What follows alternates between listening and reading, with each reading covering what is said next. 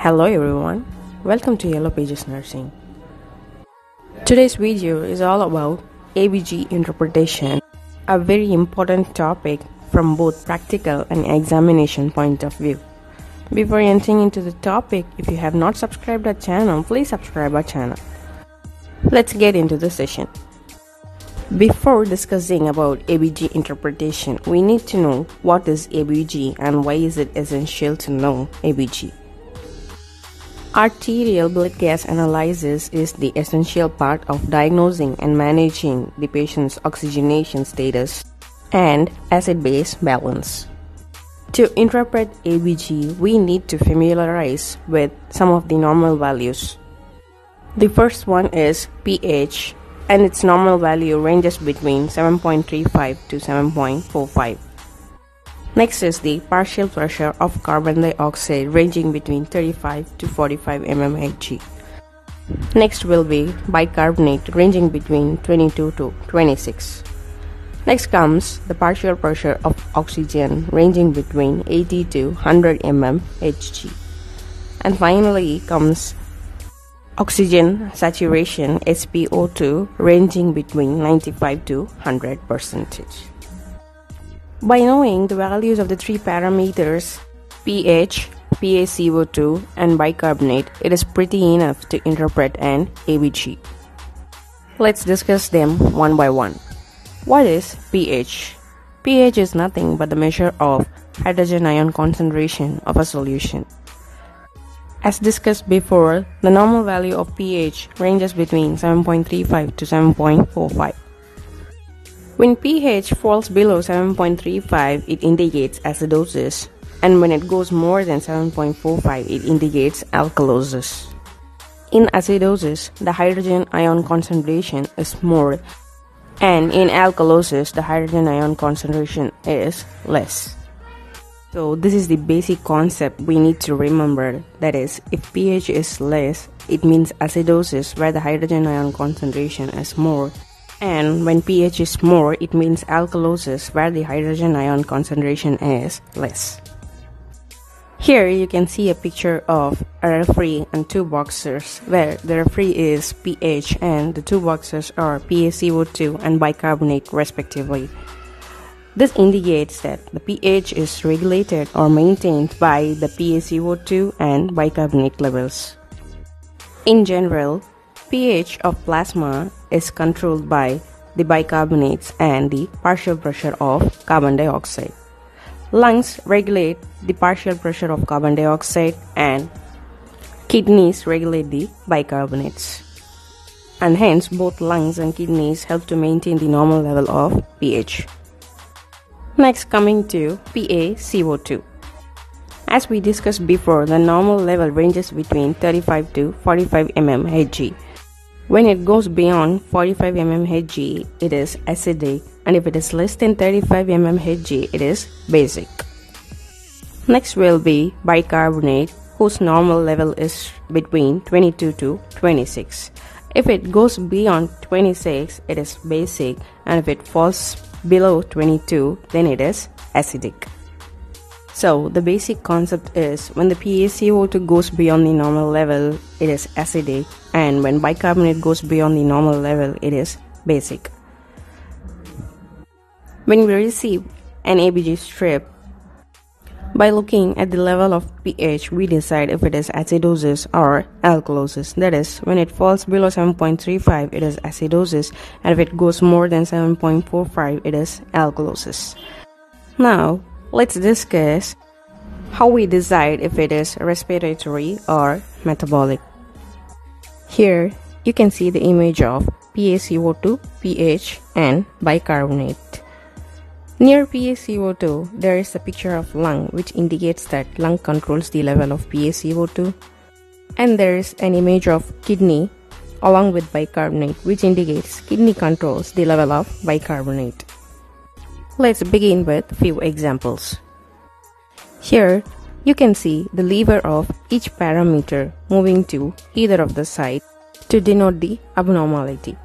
First comes pH, whose value is 7.30. Next is the PaCO2, whose value is 48, and next bicarbonate, whose value is 25. Let's analyze one by one. First is the pH value 7.30, which is below the normal level, which indicates it is acidosis. And the next is the PaCO2 level, which is more than normal 48, which also indicates it is acidic. The next is bicarbonate level, which is within the normal range, that is between 22 to 26. Considering all the values, we come to a conclusion that the ABG is respiratory acidosis. Let's move on to the next example. The pH value is below the normal level 7.30.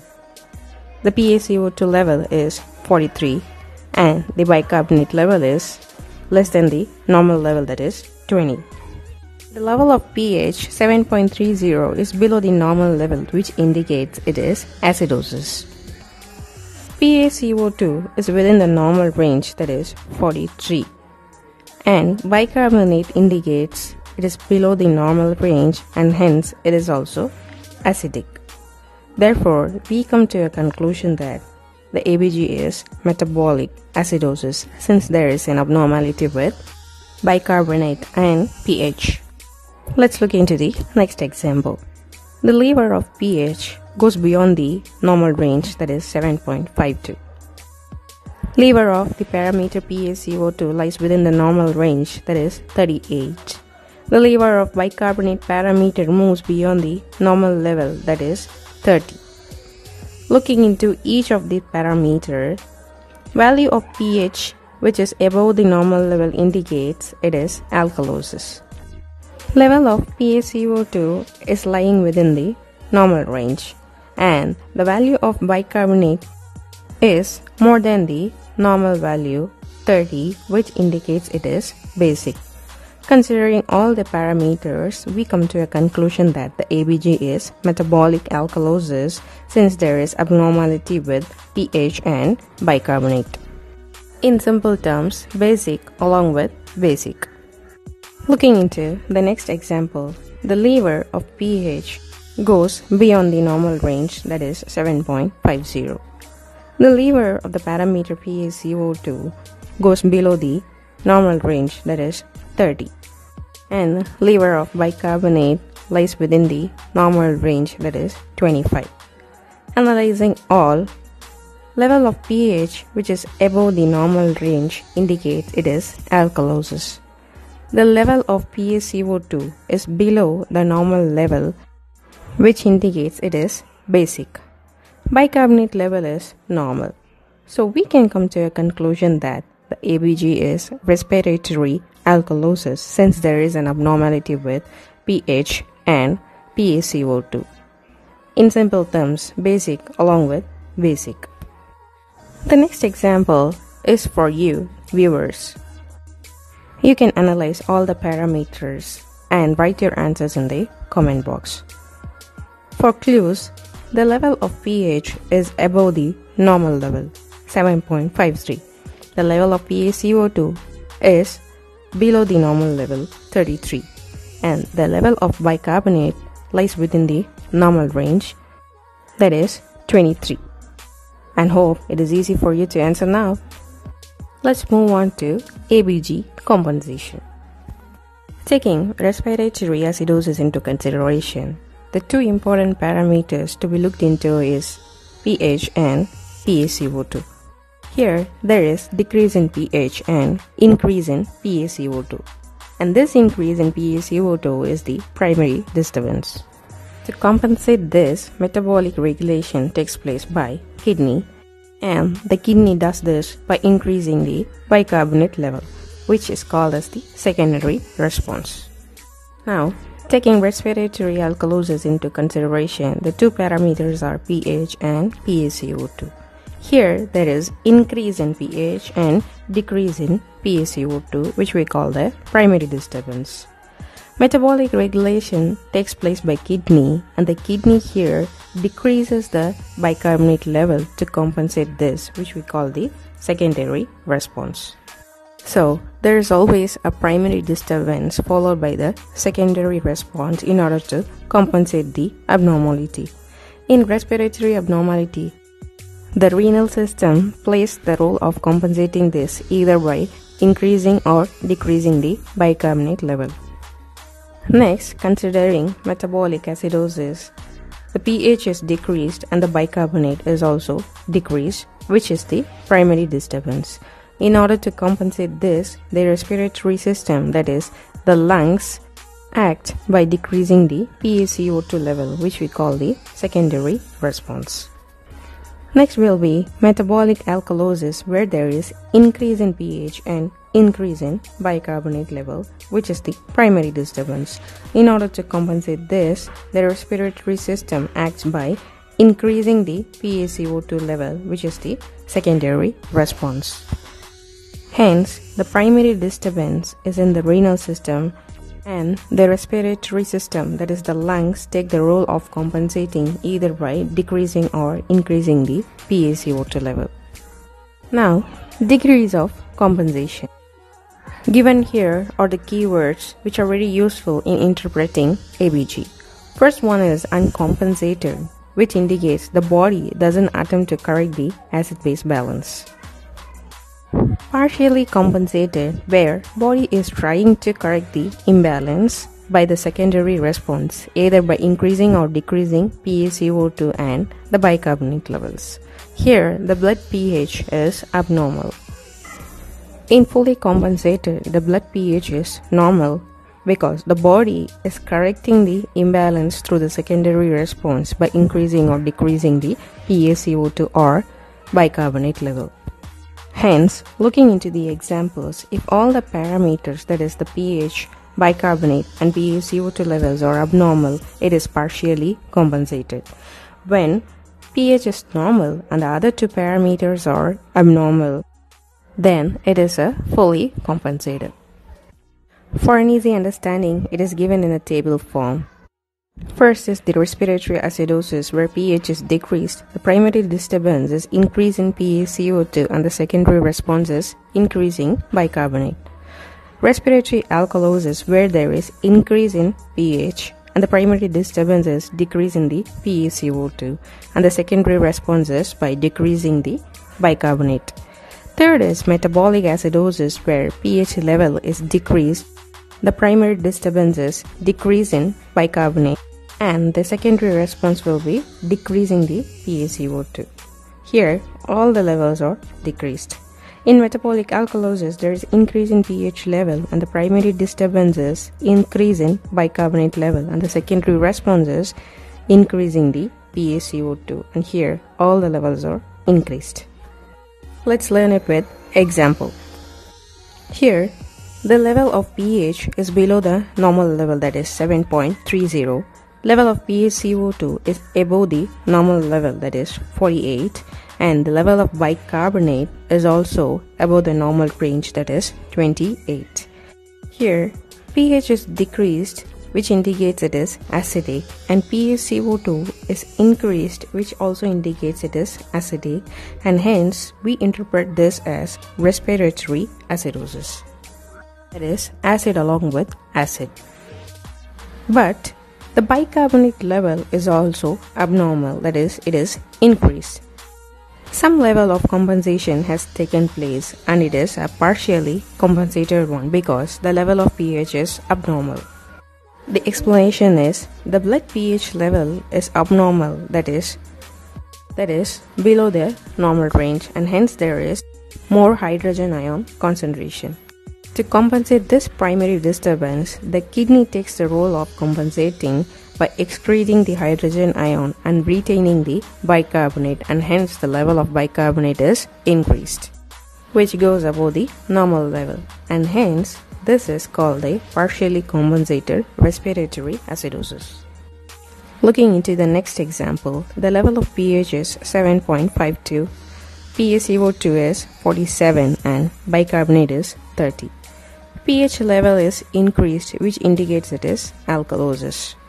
Level of bicarbonate is also increased, and hence we come to a conclusion that it is metabolic alkalosis, that is basic and basic.